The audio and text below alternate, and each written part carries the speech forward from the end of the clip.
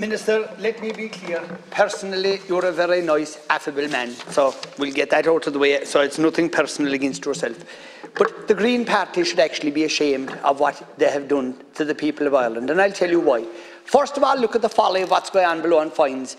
When we have mulch coming in from Brazil, thousands of tons of it, and it has to be transported up through the country to replace the peat that we were producing ourselves. And you see, you can shake your head because you're ashamed of that fact. And it has made a lot of headlines in the last couple of days. I put down parliamentary questions. This isn't the first ship that has come in. And of course, every way that he can try and sweep that under the carpet and deny that it is happening. But it is happening.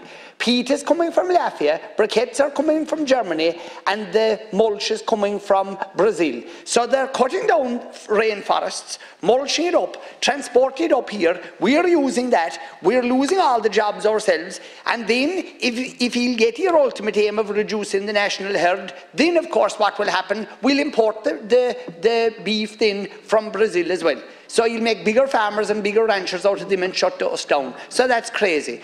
I want to say about the motion here tonight, and I don't like being critical of anybody, but I do like being honest and straight about our dealings.